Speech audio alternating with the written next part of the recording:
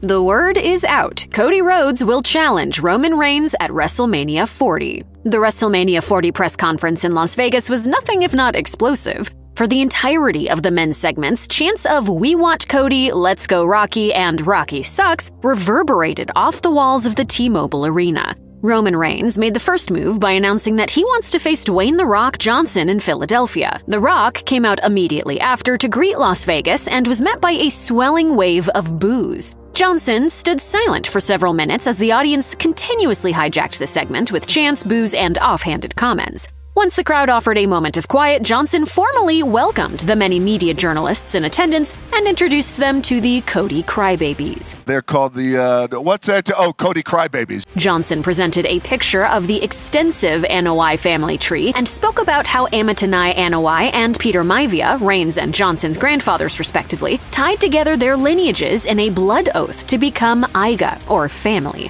Johnson leveraged the history of the Anoa'i clan and their contributions to professional wrestling in order to validate a match between him and Reigns at WrestleMania 40.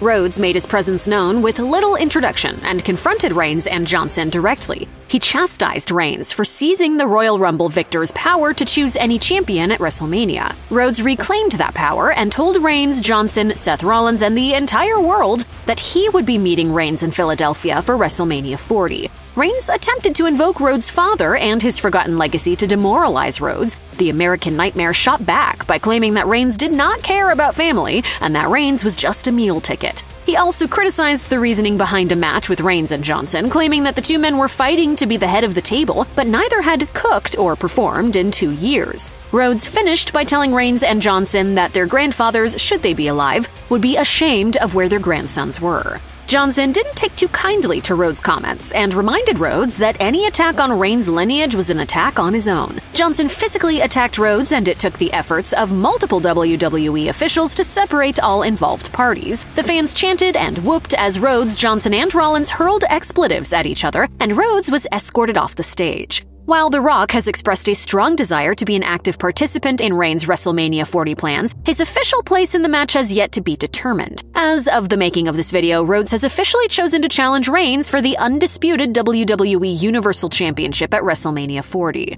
The press conference is just the latest chapter in the story that Rhodes has been promising to finish for nearly 2 years now. After Rhodes made his return to the company at WWE WrestleMania 38, he made it no secret that he had his eyes on the current iteration of the WWE Championship, the title his father was never able to capture.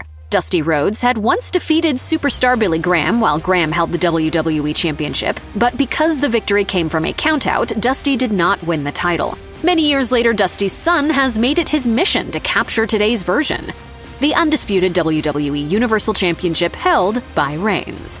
Rhodes first had his shot last year at WWE WrestleMania 39. He faced Reigns in the main event, but interference from members of the Bloodline kept Rhodes from pinning the Tribal Chief. Since then, Rhodes has been adamant that he'll work his way back to that position once again. After winning the Men's Royal Rumble for the second year in a row, Rhodes immediately pointed to Reigns, making his WrestleMania plans clear. The arrival of The Rock has complicated matters, sending wrestling fans into widespread panic over the past week. While it seems as though Rhodes and probably Rollins will face off against The Rock and Reigns, the only certain thing is that Rhodes will challenge Reigns for his title in the main event of WrestleMania in less than 2 months.